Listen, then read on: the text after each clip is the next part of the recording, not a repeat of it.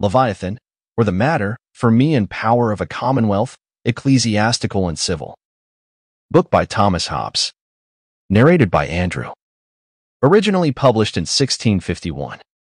This is a great audiobook production created for research, study, and discussion purposes. Chapter 13. Of the natural condition of mankind, as concerning their felicity and misery. Nature hath made men so equal in the faculties of body and mind, as that though there be found one man sometimes manifestly stronger in body or of quicker mind than another, yet when all is reckoned together, the difference between man and man is not so considerable as that one man can thereupon claim to himself any benefit to which another may not pretend, as well as he.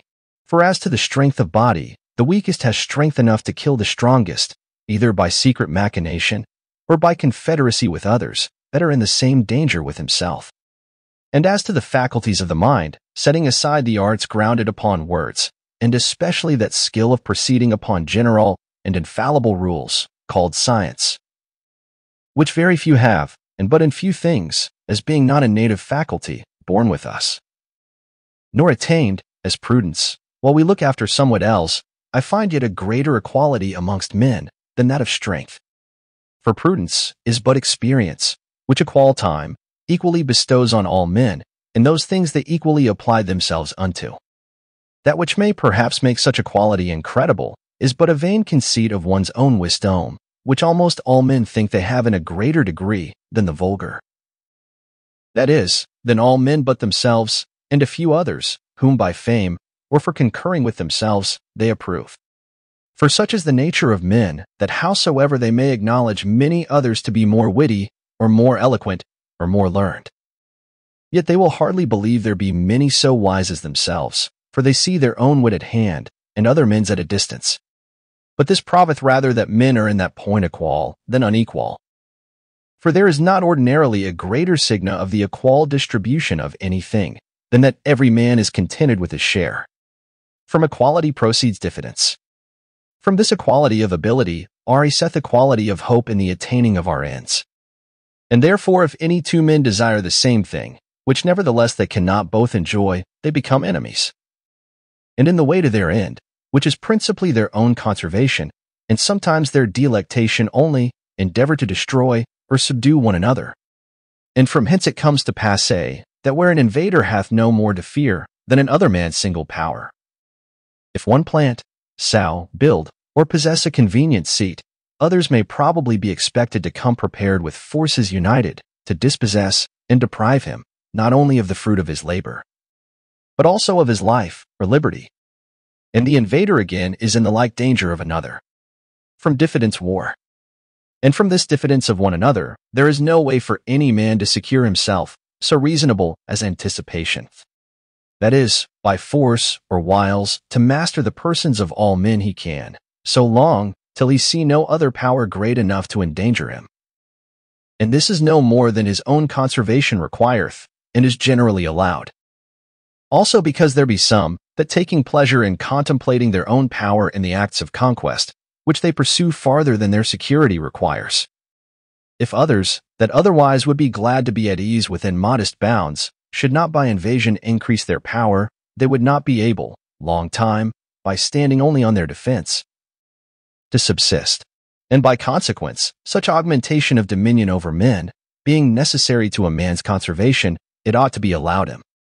Again, men have no pleasure, but on the contrary a great deal of grief, in keeping company, where there is no power able to overawe them all. For every man looketh that his companion should value him, at the same rate he sets upon himself.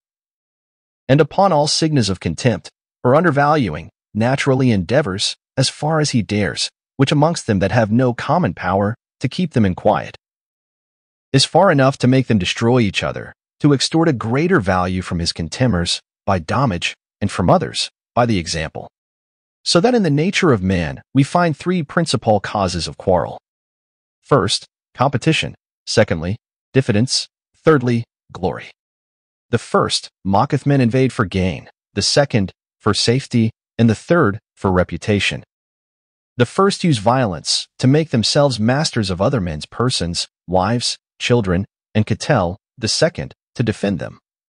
The third, for trifles, as a word, a smile, a different opinion, and any other signa of undervalue, either direct in their persons, or by reflection in their kindred, their friends, their nation, their profession, or their name.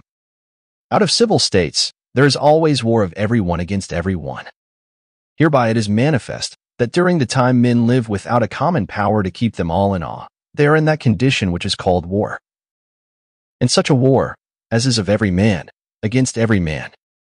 For war consisteth not in battle only, or the act of fighting, but in a tract of time, wherein the will to contend by battle is sufficiently known, and therefore the notion of time is to be considered in the nature of war, as it is in the nature of weather.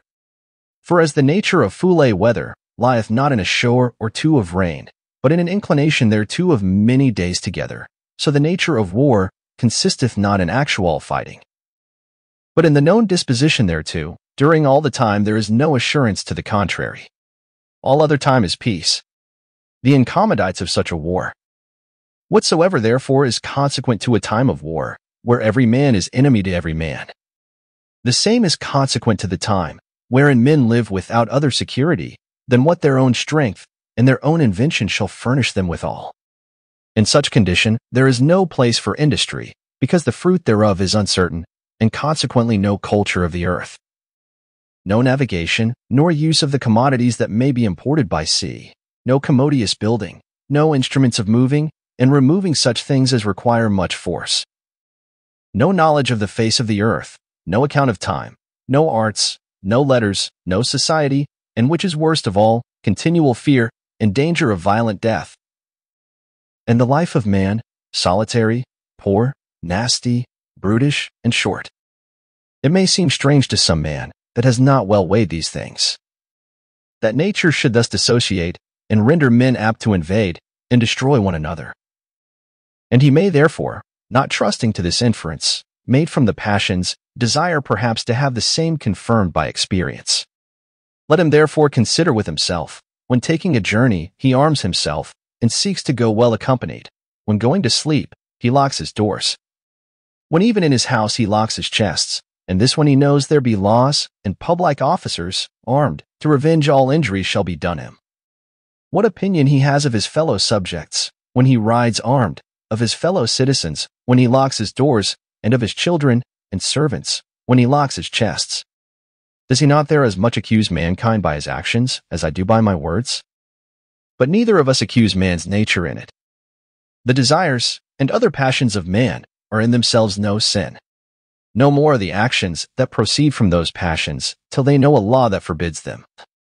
Which till laws be made they cannot know, nor can any law be made, till they have agreed upon the person that shall make it. It may peradventure be thought, there was never such a time, nor condition of war as this. And I believe it was never generally so, over all the world, but there are many places where they live so now. For the savage people in many places of America accept the government of small families, the concord whereof dependeth on natural lust, have no government at all, and live at this day in that brutish manner, as I said before. Howsoever, it may be perceived what manner of life there would be, where there were no common power to fear. By the manner of life, which men that have formerly lived under a peaceful government used to degenerate into, in a civil war. But though there had never been any time wherein particular men were in a condition of war one against another, yet in all times, kings and persons of sovereign authority, because of their independency, are in continual jealousies and in the state and posture of gladiators, having their weapons pointing and their eyes fixed on one another, that is, their forts, garrisons, and guns upon the frontiers of their kingdoms, and continual spies upon their neighbors, which is a posture of war. But because they uphold thereby the industry of their subjects, there does not follow from it that misery which accompanies the liberty of particular men. In such a war, nothing is unjust. To this war of every man against every man, this also is consequent, that nothing can be unjust. The notions of right and wrong, justice and injustice have there no place. Where there is no common power, there is no law. Where no law, no injustice. Force and fraud are in war the two cardinal virtues. Justice and injustice are none of the faculties neither of the body nor mind. If they were, they might be in a man that were alone in the world, as well as his senses and passions. They are qualities that relate to men in society, not in solitude.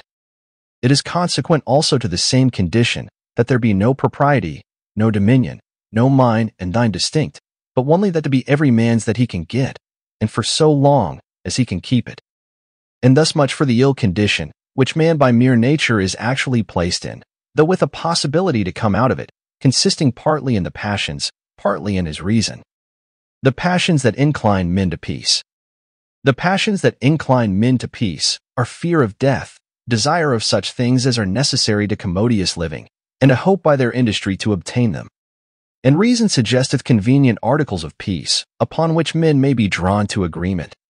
These articles are they, which otherwise are called the laws of nature, whereof I shall speak more particularly in the 2 following chapters. For more audiobook like this, hit the subscribe button and click on the notification bell so you get notified when we post a new audiobook. Thanks for listening.